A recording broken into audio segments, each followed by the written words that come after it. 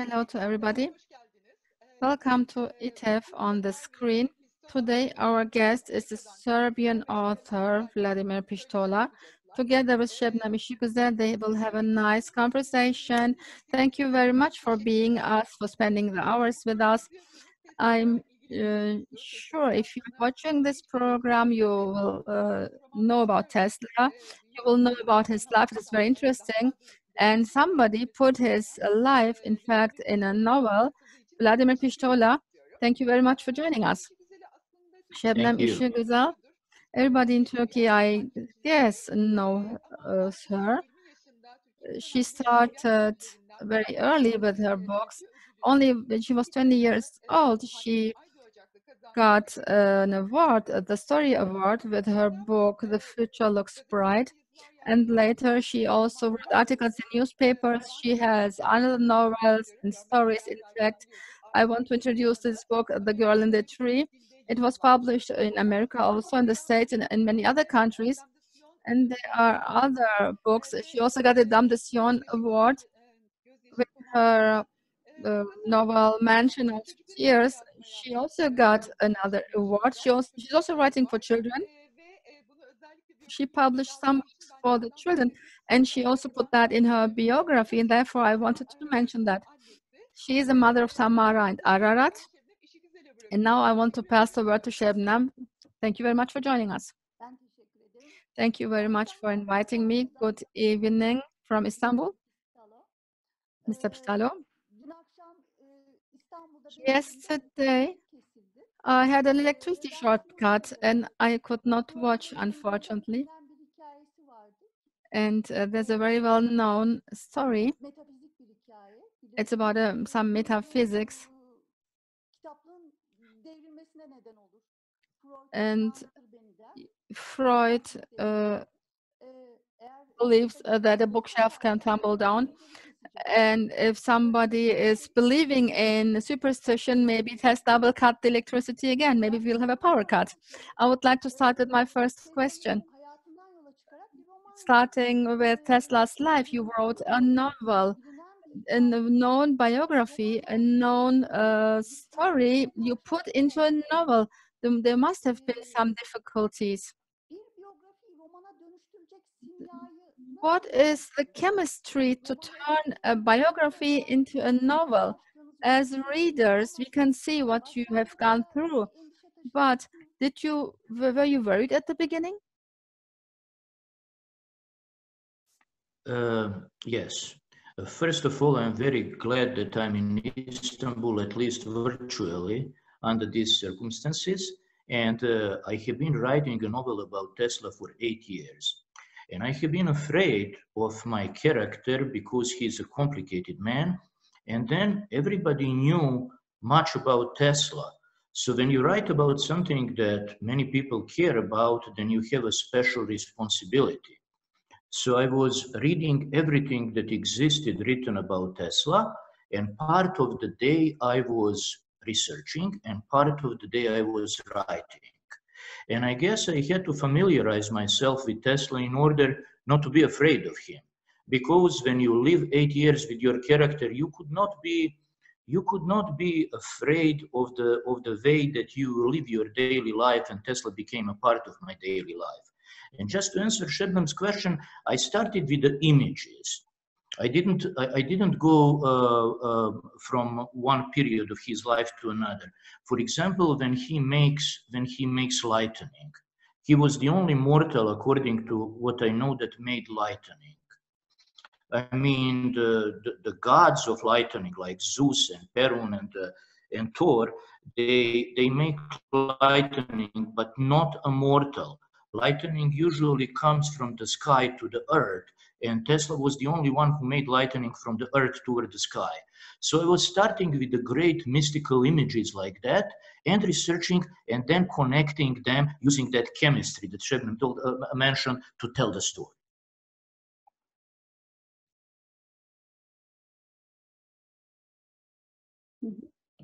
Evet, bu eserinizdeki en büyük fark in your novel, in the Turkish language, anybody reading your novel was very happy about it, about such a book. Your translator, Süheda Kaya, translated your book into Turkish. One of the readers said, somebody put oneself in Tesla's place. You can feel like you are Tesla. This is some comment from a Turkish reader in a literature website. As an author, what is your success in transforming his inner life? In order to be in Tesla's inner life, you need some information, and then you need to have the feeling. How did you do that? Because it is very deep, it is very detailed. Tesla's life, inner life, is very detailed, very complex, just like you said. How did you create this internal life? Only information may not be enough. How did you feel what he was feeling? I'm very glad that you are asking that, because that's exactly what I was trying to do. I was trying to show the inner world of my character. And we writers, we are a little bit like actors. We have to get into the persona of the person that we are writing about. I know when great Daniel Day-Lewis was acting Lincoln, and it was very hard for an American because Lincoln is like God. And he was trying to get Lincoln, and he was talking about process. And then he said, I first heard his voice. Somehow I heard his voice in my head. And then I had to put that voice from my head into my throat, into my mouth. And that process is a little bit mystical. You could not be a creator without being a mystic at all. And that's how you get actually into somebody else's persona, and through intuition, what else, of course, facts help you, but facts are not everything. You reconstruct the person.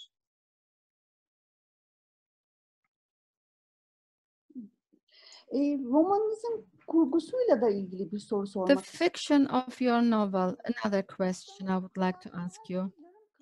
Everything in Tesla's life is left or somewhere on the road. It's half.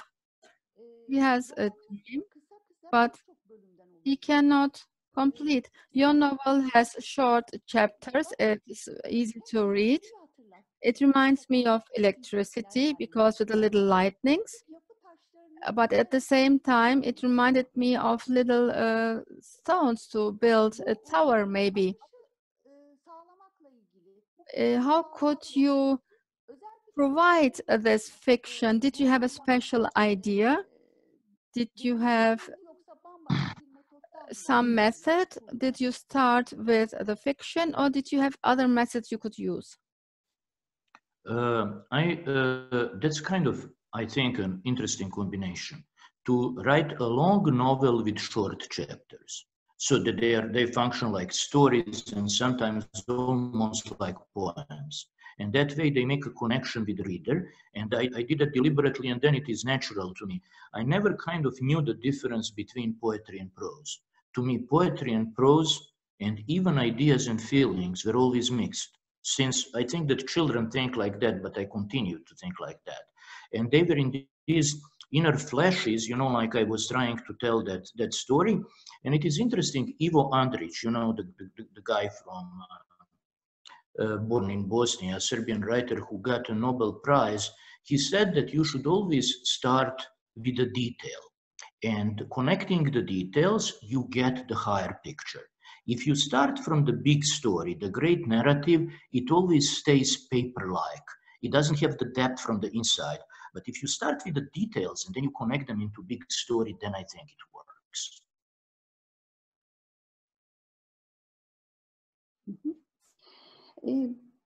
Biraz önce a second ago, you said thinking like children. This is interesting with the prosa, because Tesla, with his genius inventions, has a different feeling, a different soul. I think he's a bit childish. Do you think the same way? Maybe a reader, just as a reader, you may think He let other people take away what he has. He cannot protect himself. He's believing in other people. Therefore, we believe he may be a bit childish. Do you think the same? He was absolutely impractical. Money meant nothing to him. At one moment, he had a lot of money. You know, it was a different money in America in the 19th century. The hotel room was 10 cents. A steak in a restaurant was 10 cents. So back then, $200,000 was an enormous money. 1 mil was really an enormous money. But he was always investing all of that in the new research. It is interesting, you know, only in the Cold War, American government from roughly 1947 started funding the scientists very generously. And before that, it was always a private people like Astor, Rockefellers, and the Vanderbilts, especially J.P. Morgan, were investing in that, and there was never enough money because he was not interested in completing the projects. He was interested in grasping the abstract idea. But since you mentioned this, his morality was absolutely childish. He was thinking, you know, just like children do, you know, like that you should be a good person and why should you be a bad person? And he was always talking about the well-being, about the entire humankind, freeing people from the hard labor, freeing the weak from the oppression of the strong, all of these things that children, you know, like think about. But he was, all of his life, he was in moral terms a child, which is fantastic, but which also protect him much from the dangers of the American life at the end of the 19th century, the beginning of the 20th century.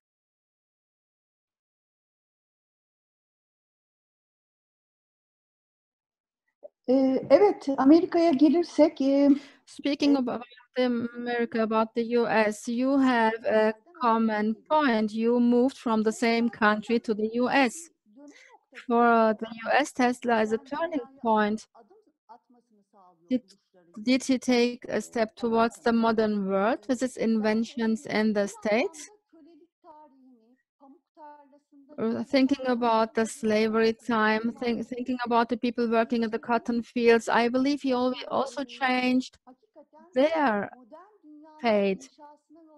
He contributed to the construction of the modern world with his inventions. But on the other hand, he was very unlucky in many things. And you are teaching, lecturing American history. I would like to ask about the States. What is going on in the States and what will happen in America? Oh my God, it's a complicated question. But first to talk about Tesla, yes, I'm an immigrant myself. You can answer that in two parts. Maybe the first group is about Tesla. Gladly, I can. I like the question because it is about what connects me with Tesla. You know, I came to this country, and it is not that common for a foreigner to teach national history. It would be hard to imagine, I don't know, a Frenchman teaching German history or a Romanian teaching Hungarian history, especially if there is some conflict. But in America, it was possible. They were always saying, okay, do you have a diploma? I said, yes, I have my PhD. Okay, teach it. You know, that was that. And I learned so much about American history, which really helped me to reconstruct the period. If a group of friends is sitting in 1898 in some restaurant in New York City, what are they going to talk about? To know that, you have to know history. And we know exactly, when you were asking me about modernity and introducing America into the modern world, we know exactly when that happened. It was the Chicago Fair exhibition in 1893. And you know the famous Baum's novel, The Wizard from Oz. Baum, as a young man, visited Chicago, and the magical land of Oz was Chicago Fair. And the Chicago Fair was lit by Tesla and Westinghouse. So actually, Tesla was the wizard from Oz. I'm not even making this up. I'm not even joking. It was like that. And it was kind of a pearl gate through which America entered modernity. Before that, America thought about itself more like a Jeffersonian country, the country of farmers, and they were a little bit afraid of modernity. But now with this eternal day, with all of these inventions, and Tesla and Westinghouse pavilion, that with a neon that was, which was wirelessly lit back then, it was that rite of passage of America into the modern age, and that visit was Tesla, backed by Westinghouse. And again, talking about his morality, it was always about freeing humanity from the bestial labor, from the hard physical labor, hoping that people would like to learn and to dedicate themselves to the inventions. You mentioned that Tesla was unlucky in many things, but he was in some ways very happy man. He used to, I mean, you know, he didn't have family. He was not surrounded by people who loved him, the close circle, except friends. But he said that he spent decades in the bliss of invention. That is as close to God as the human being could come. And now talking about America as it is right now, you know, I have to acknowledge that I was surprised with both things. I was surprised when Obama was elected president. I liked that, I wished that, but I didn't expect it. And then I was surprised again when Trump was elected president, because I also did not expect that. And apparently there is some subconscious message, because, you know, all the prejudices that people have, they are not formed consciously. Very rarely people come to their children and say, go in the world and hate. Very few people are like that. But let's say somebody moves in your neighborhood and these people are Puerto Rican. And the child comes to their mother and says, hey, we have a Puerto Rican neighbors. And if the mother just say, oh, from that oh, you can form a lifetime prejudice. And there is a certain unconscious permission to indulge your prejudices that I think has been going on for the last 2.5 years. And we have a lot of this police brutality. And these are, now I'm talking as a historian, these are maybe the biggest race riots in the history of America, including 1968. And it is coupled with the pandemics, with the COVID-19. I was just reading that the numbers in Turkey, and by the way, in Serbia as well, they're going up again. And that's really an unnatural situation. So you have a little bit of a cataclysmical feeling with these demonstrations and plus the pandemics. And that might continue in the fall. And we will see. Let's not pretend that, at least I'm not going to pretend that I'm smarter than I am and that I can predict it. But it is an interesting time, and we will see how it continues in the fall.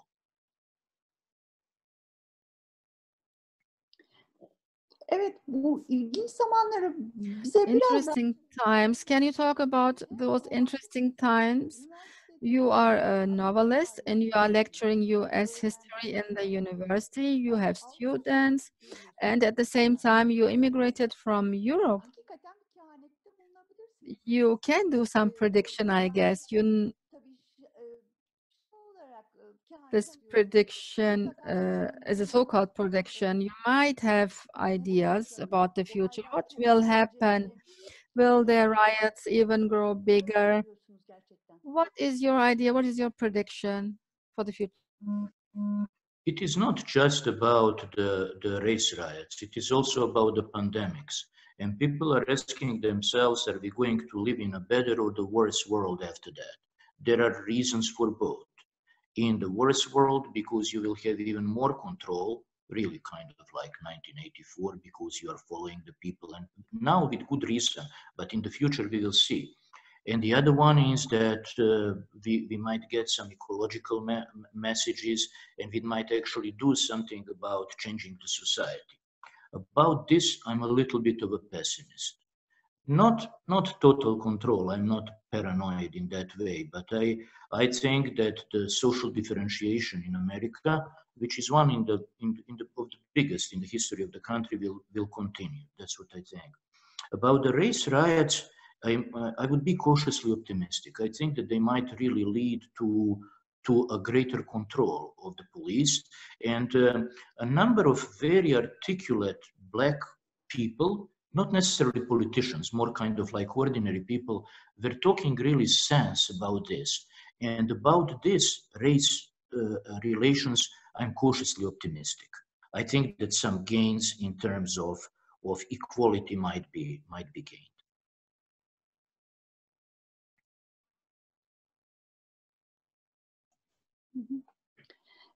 Yakın zamanda in the near past, I have read a novel coming from America, Nickel Boys from Parcel Whitington.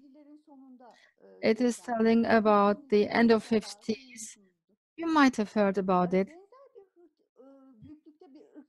There was also something about riots, of racist riots. I don't think it will be as big as about the 50s, but how back can the American history go? It will not go back to the Nickel Boys, I guess. I hope. But they have elected a black president, and despite that fact, we can still see how things got out of control. But we are talking about human rights. Don't the people have human rights? Didn't they settle these rights? How did this explode? How did this happen? The Nickel kids, Nickel boys was so long ago. What happened? When we talk about the riots, it is not a new phenomenon. It was happening in the 1920s in Harlem, for example. Something would happen, something bad like this. And somebody said that racist killings are not new, they're just being televised. It is not the idea that it is now more than before, now it's just more obvious.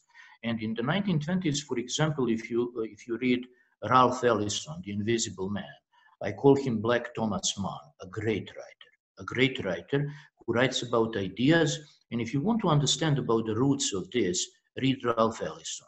He wrote only 2 novels and some essays. One was an enormous success back then. Saul Bellow wrote him a foreword, and he respected him greatly. And the other one was Juneteenth. Juneteenth was the day of the liberation, and it is kind of prophetic because right now they are talking about establishing the Juneteenth as the national holiday in America. So Ralph Ellison was right on the money back then. And so you would have people, let's say in Harlem, in some black community, who would burn the entire neighborhood in which they live. And you can ask, how could somebody burn their own houses and businesses that are around? And basically, nothing belonged to these Afro-American people. And that desperate rebellion actually was showing that they are living a leased life. Everything was borrowed. And from the moment they were brought here, you know, like they never actually owned their own destiny and the material things about them. And they would say, let it burn because it's not ours anymore. It is not like that right now, but it is kind of showing the roots of these happenings. And right now, people are bringing so many a number of injustices of the past. And people remember the incidents in Oklahoma in which a prosperous Afro-American city was basically bombed. And all of these lynchings that were kind of put under the carpet of history, that carpet has been lifted and much of that is being seen right now. So, and I think that both anger and articulation, we can almost see these protests as 2 separate ones. Riots is, although it is hard to totally separate them. Riots are one part and the peaceful articulate process are another part. I really believe that the accumulation of that is going to lead to some reforms, especially since the policemen in many places, and I hope eventually in all the places, are going to wear cameras. So it is not going to be a matter of interpretation.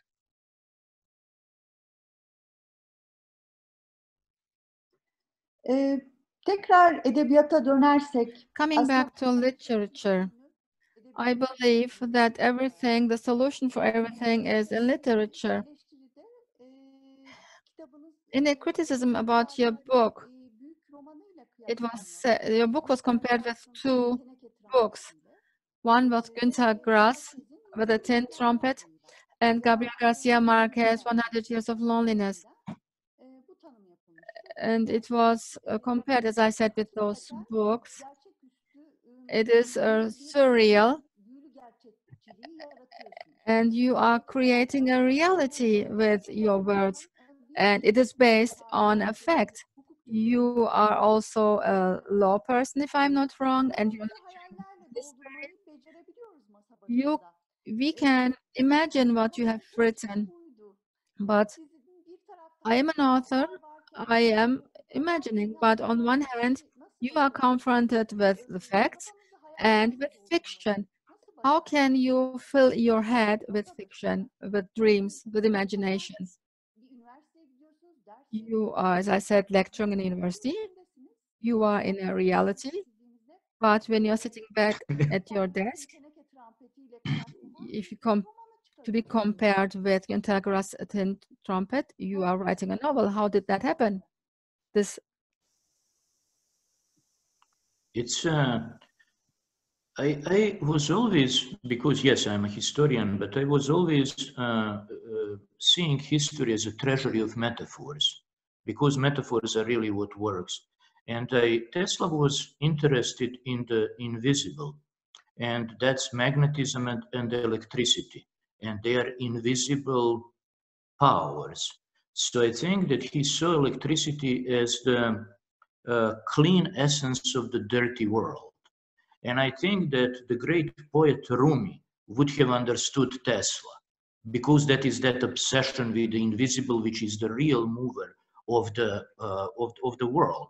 Of course, we all live in the material world, and I think that dreaming and imagination and intuitions come natural to me. It was only what I really have to do is to discipline that to fit the realities of the world. So on the one hand, I wanted to tell the story in such a way that everybody would understand it, because there was much unnecessary complications in telling and mystifications in telling Tesla's story. Tesla's story is so unusual in itself that you don't have to make it any more unusual. You should actually just tell it as it is. You know that he was an extraordinary scientist because he had a number of his discoveries in the moment of flashes. The kind of a light vizier would fall onto his eyes and he would have a vision. And only because he was also, and this is is it possible to be a rational mystic? I think it is possible to be a rational mystic. I think it is ideal for the creative person, and Tesla was one of these. Because he was a superb mathematician, and first he would have his flash, and then he would go through the mathematical formulas to actually show it and prove it. And that is that anchoring the intuitive, creative realizations into facts. That's what I was trying to do.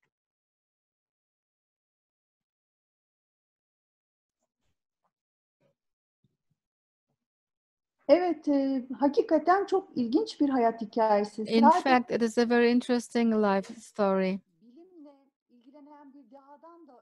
We are not talking about a genius who's interested in science. Also, mysticism is included, and with mystic stories, we can also talk about Freud and Jung. You also mentioned their stories. It is very nice and interesting to listen to them. For example, Tesla has a little bird, a gull. He's talking to the birds. He is taking care of his bird. How do you stand to metaphysics? Do you like to listen to those stories, or do you have other frequencies like writing or about the parallel universe? Are there anything interesting we don't know about or we cannot prove? There is a story. I think that the word frequency is a very good one. Actually, when people establish frequencies, they understand each other. And I think that you understand your characters also when you found the frequencies somehow. I think it is one, and basically all the things kind of tremble on a certain frequency, everything that exists in the universe. And he certainly was very much thinking like that, although he was hiding that a little bit. He comes from the family of priests. It was kind of almost like a Hasidic dynasty. You know, his mother's side, there was maybe 32 priests. He was also interested in Hinduism and Buddhism. He met Vivekananda. Vivekananda was the man who introduced Hinduism and Buddhism to America, and it was much before the 1960s. You know, in the 1960s in California, you have many young people following the spirituality of the East, but the first man who actually introduced it to America was Vivekananda. Again, on that same book fair in Chicago in 1893 that I mentioned, there was the Festival of the World Religions, and he was a spectacular success. Mind you, according to the standards of that time, and even today time, Vivekananda was black, and his tolerance and his vast knowledge kind of swept everybody off their feet. And Tesla became a personal friend of his, and he was a lifelong, in a way, follower of Buddhism. But there is one element that is not mentioned, but I always kind of, you know, felt it like that. He thinks in many aspects like a Sufi mystic, especially that importance of light as an illumination and the kind of direct connection with the source of things. He was even asking himself whether we have individuality as human beings. He was thinking that from the center of the universe, you have some kind of pulsation from which all the ideas are coming. And they are like, they just come into our head and they ring like a tram in the station. And he was taking that seriously, that there is only one subjectivity in the world, that we are all kind of, how to say, we receive our individuality rather than create it. And he took it so seriously that he was thinking whether it is okay to take patents for the ideas, because ideas, strictly speaking, are not ours. That is one of his thoughts. Tesla bugünün dünyasını in today's world. Tesla dreamt today's world yesterday, almost until the internet is a chain of inventions. He was beyond his time, a genius really beyond his time. Nowadays, we have lots of stories from the States, and based on Tesla, Elon Musk is a Tesla fan. These cars, sending the cars to the space and placing them in the universe. I don't really like that idea, but inventions of Tesla are realized by people nowadays. We are living in a world Tesla dreamed of, without connections, without cables or wireless, for example. What are your thoughts about the fact that we are living today the life Tesla dreamed of? What was the biggest breaking point in his life? You talked about that in your novel, but what would you like to change for him? What was his biggest mistake? Where did he go wrong? Where did he break down? This unhappy life, why did it end like it did? He, if I have to answer that in one sentence, he broke the promise to JP Morgan at the time. JP Morgan was the greatest financial power in the world. In 1913, JP Morgan already died and his son was leading the bank. They controlled 13% of the world capital. It's an enormous power. And JP Morgan was asking Tesla whether he can basically broadcast. He was interested in the races of yachts. And he wanted to know in New York which yacht has won. And for that, you basically need radio. And he was asking Tesla whether he can do it. And Tesla said yes. And he had a better system than Marconi. And he basically is an inventor of the radio, plus the robotics, plus the neon lights, plus the Rankine and so forth. And Tesla is, if you read Encyclopedia Britannica, he is recognized as the theoretical founder of radio. But he was not just theoretical. There were experiments in St. Louis much before Marconi that were recorded. It was not just experiment. And actually, the Supreme Court in France and the Supreme Court in New York State recognized Tesla as an inventor of radio.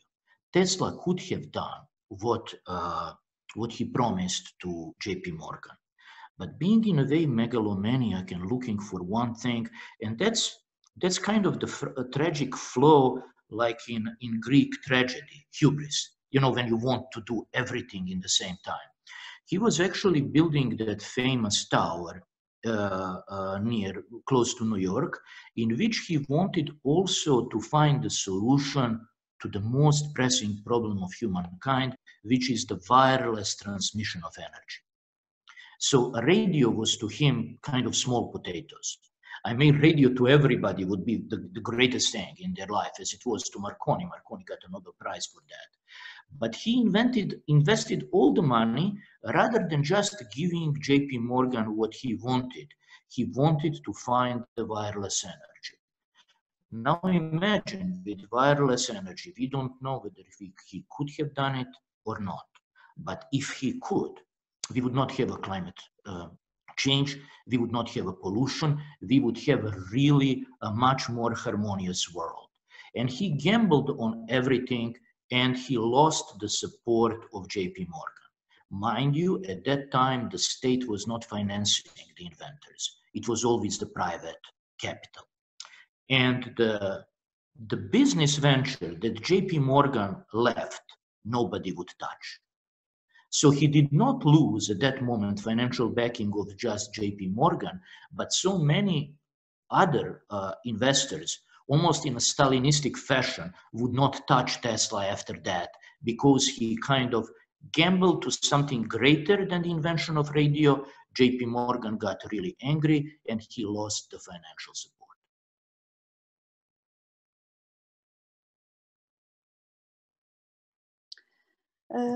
Evet, gayet güzel açıkladınız. Çok teşekkürler. Yes, that was a very nice and good explanation. Thank you very much for that too. You will very much liked in Turkish, and a new novel of yours will be published in the autumn. I like the name very much. I would like to also talk about that new novel. Your readers are excitedly waiting. It's a story started in 1980, started with Tito. What did you tell in this novel? The novel is called Millennium in Belgrade. Can you tell us something about that book too? I would gladly. Actually, we have the same publisher in Serbia, so your book is scheduled to be published in a month. And I would really like to be your host as you are mine in Belgrade or in Novi Sad when that happens. I was just talking to Nenad, and he's very enthusiastic about that.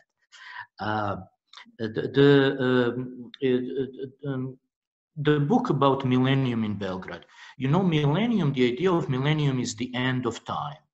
Typically, it was the year 1000. Now, listen, we have more than one beginning of time. It could be from Hijra, it could be from the birth of Jesus Christ, it could be from the French Revolution. There were many counting of times. The ancient Egyptians had a different, and the Mayans different.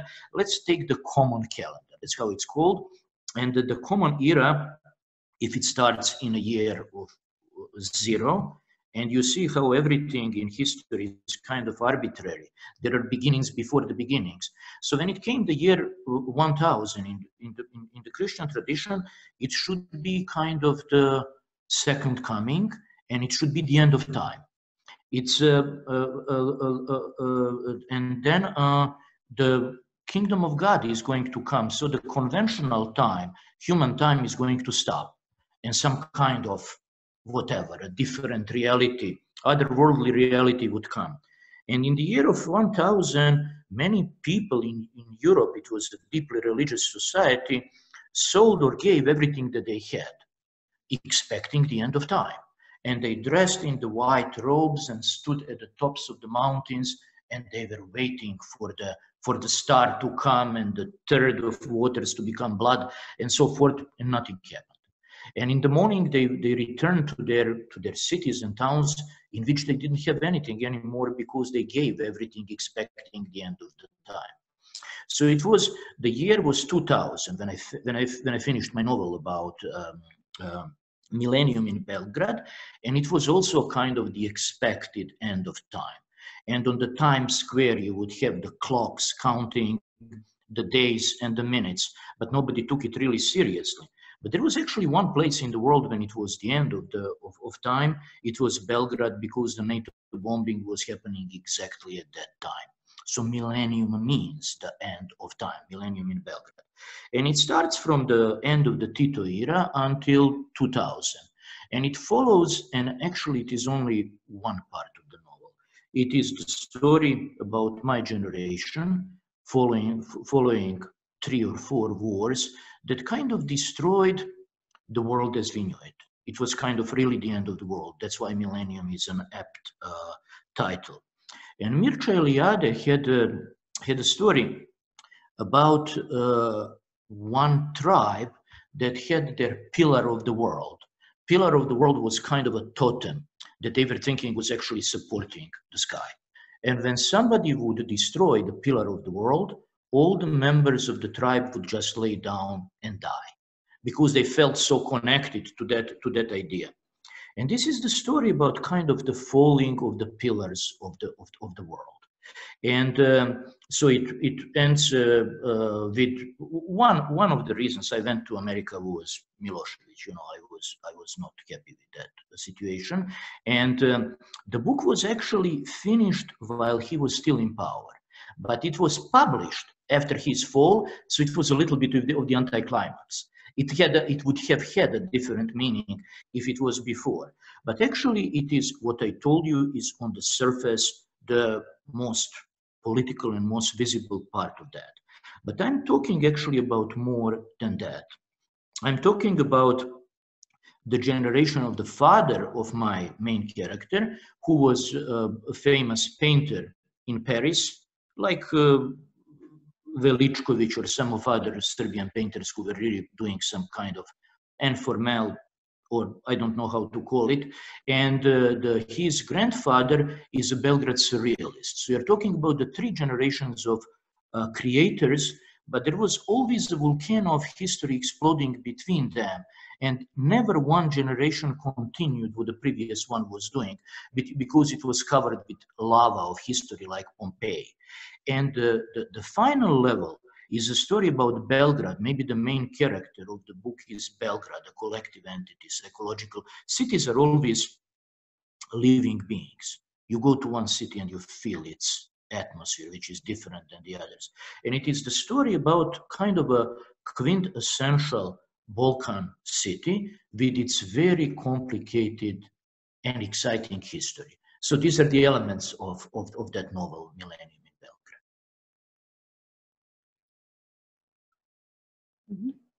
Belgrade. Gerçekten çok ilgi çekici bir hikaye. Very interesting story. Do you know, my roots are also in the Balkans. My family was Albanian. They came to Istanbul in 1894, and I wrote their novel. In my book, I told their story. We all are coming from similar cultures. We are distributed all over the world from similar roots and cultures, and this is very inspiring. This is very interesting. And can I ask you on what you are working right now? What is interesting for you right now? I'm working on a number of different projects, and I'm glad that you mentioned that these similarities are very inspiring. And my parents were diplomats in Turkey from 1978 to 1982. And that's like how I came to know the country and love it. I speak very, very, very little Turkish. Don't try me. But but I traveled a lot. I traveled in many places, and then I was in Istanbul 2 years ago, and it was always interesting. One of the things that kind of connects us is that way.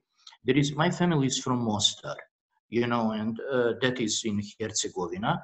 And one of the most beautiful bridges, Ottoman bridge, one of the most beautiful in the world is in Mostar. This is not just my idea. Okay, I'm partial, I am. But it is not just my idea, because if you see the pictures of the most beautiful bridges of the world, many times Mostar Bridge is one of them.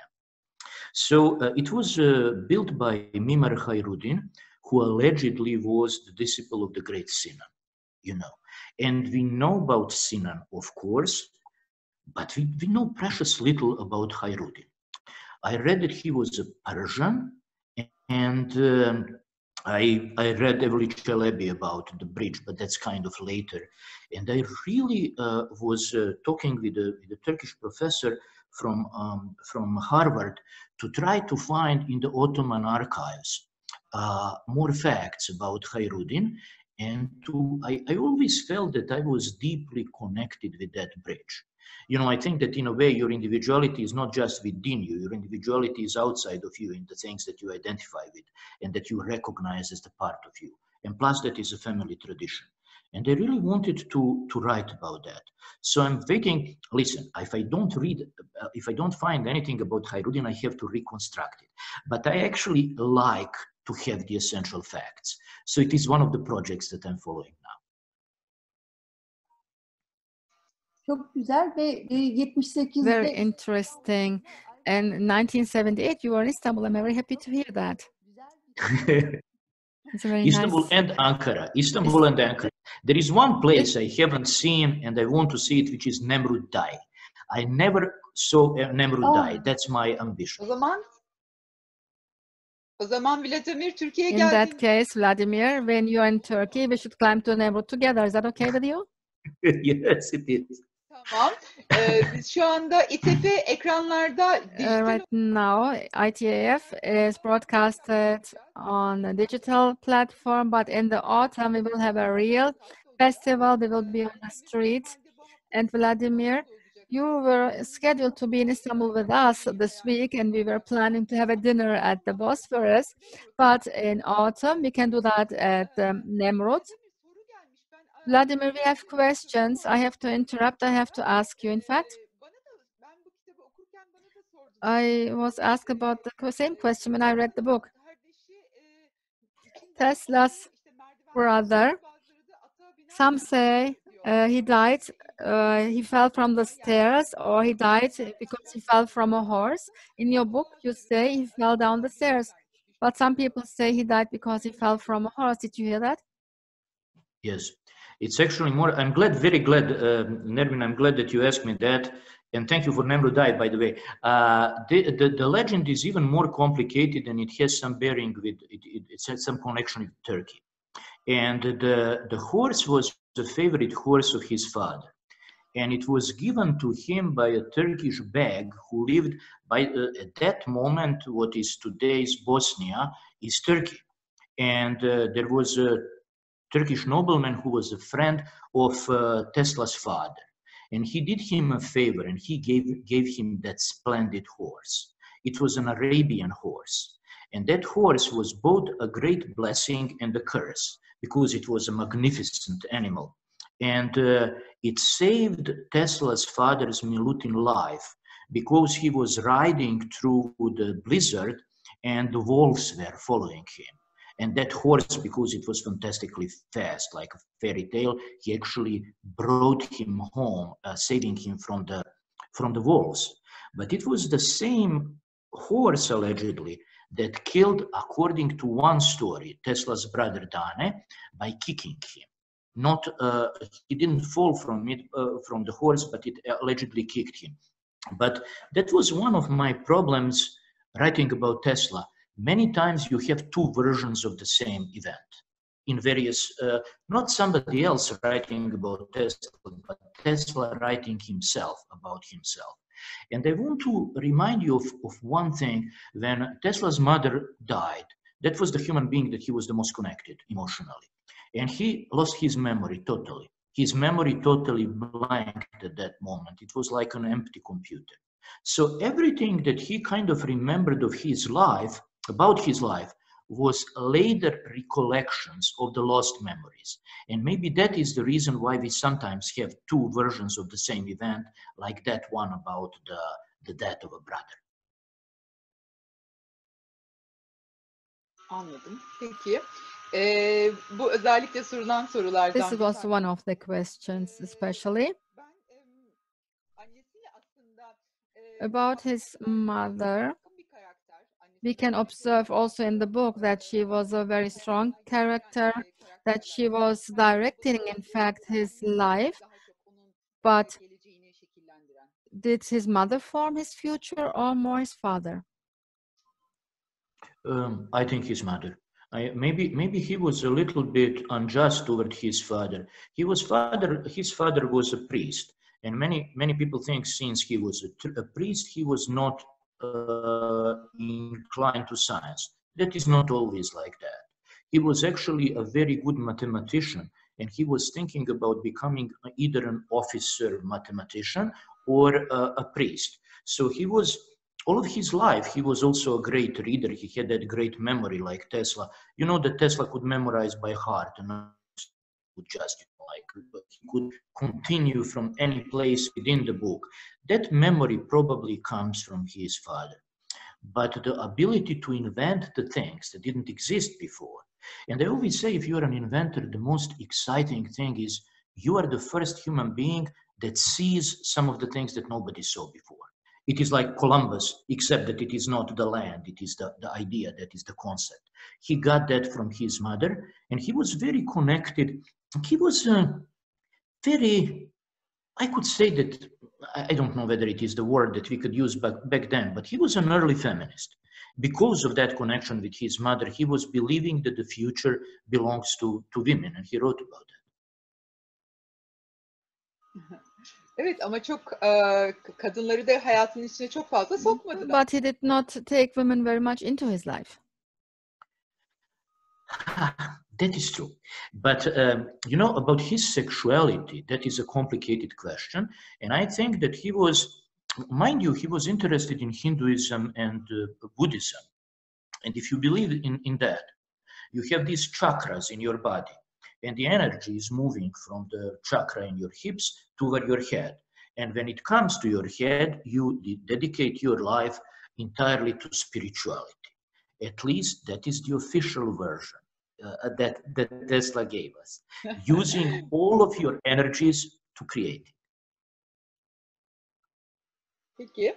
Okay. Ben bir de aslında şunu merak ediyorum. I also wonder, Şebnem also mentioned on your book, Tesla romanı çok sattı. Tesla novels sold big numbers in Turkey. We have thousands of readers. After the new book is published, and also Mostar is for me a very interesting subject. My roots and my husband's roots are in the Balkans, and everything we can read about that gets us very excited. Do you have any worries that that book might be less interesting for the people? I really don't know. I was so glad once, dear Nermin, you told my Serbian publisher, I sold more copies of Tesla than you. That's kind of true. That's kind of true, and I'm very, very glad about that, but you could not predict. That interest in the Balkan history might connect Turkish readers with Millennium in Belgrade. This book about Hayrudin and Mostar Bridge is still a book in progress, but I think that in the Balkans we really see the others as the other version of ourselves, you know, kind of seeing from the other side, the stories that you kind of know, but not really in that shape. And that is really so exciting. I also feel the same when I read about the Balkans. And I don't think that Balkan people know enough about each other, and what we all doing, building cultural bridges. I was just talking about the bridge in Mostar, is the part of kind of changing that. Güzel, çok güzel. Ben bu Very nice. I walked on this bridge with my father. On one part, we went from one part to another. We were three people, my husband, my father, and I. We did not talk at all while we were crossing the bridge. It was very interesting when we were on the other side. We had counted our steps. It is not very obvious, the steps aren't very obvious, but we had counted and we all three said at the same time 93 steps. This is also a very special memory. I'm very excited. I'm waiting for your book. Thank you so much, Nermin. Evet, belki de daha sonrasında Şebnem... Maybe later, Şebnem, you and I, we can meet at Mostar for dinner. What do you think? That would be splendid. There is a beautiful dervish tekia close to Mostar on the river Buna. It's a place of power. We should also visit that.